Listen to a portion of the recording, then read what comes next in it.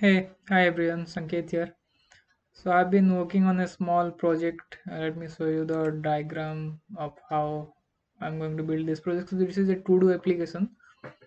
So most of the to-do applications which I have seen are like basic things. They just add something and it comes at the bottom.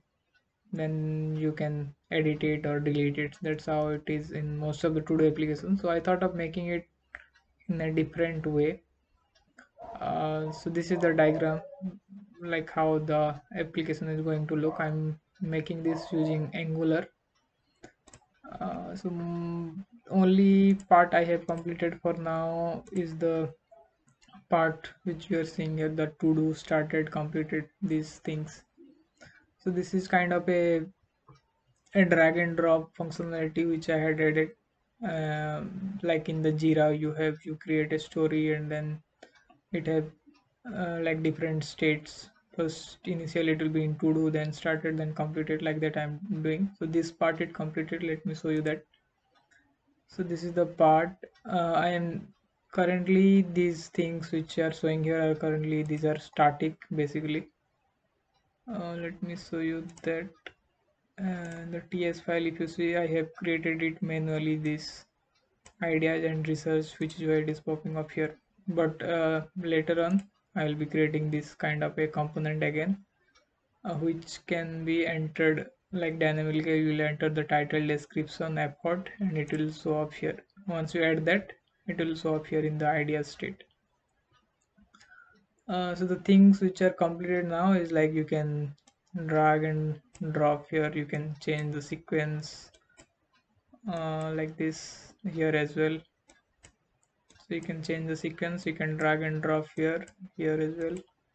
So there is this smooth animation is there, and we can move it to do. So there is one more thing I need to add it here. So currently if you move it here in the done state, after 2 seconds it will be deleted automatically. Let's wait for some time.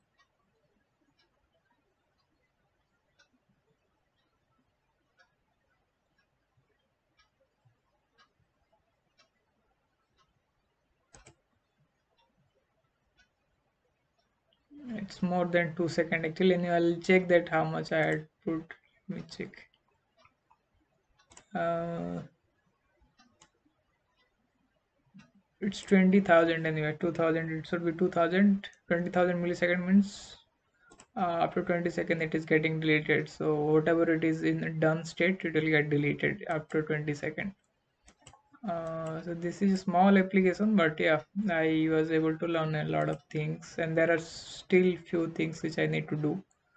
Like a pop-up should show here. If I move it to get to work, a pop-up kind of thing should come here saying that all the items in down state will be deleted after 20 seconds or whatever I set in the script. I mean in the TypeScript file, it will show in a pop-up that this will be deleted after 20 seconds. So this is it. Yeah, after few days I'll again post you the update making this component. I have to make this component and then some pop-ups here.